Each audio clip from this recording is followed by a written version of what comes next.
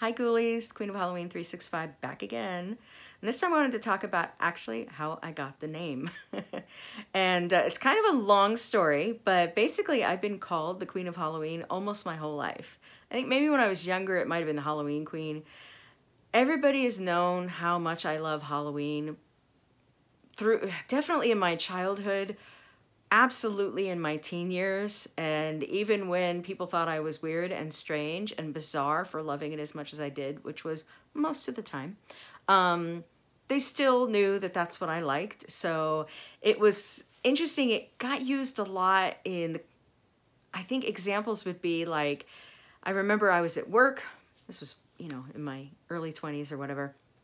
And wasn't doing a lot for Halloween those days, as I talked about in a previous video.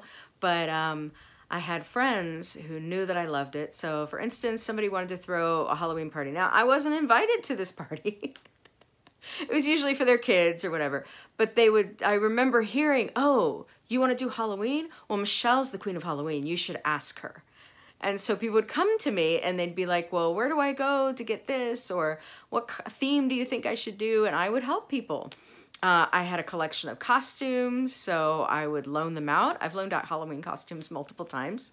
And I do still have a collection of costumes because I just got smart and stopped throwing them away because they're good and you can reuse bits and pieces. So anyways, that's pretty much how it started. And then the 365 got added on because I had a blog, which was thequeenofhalloween.com.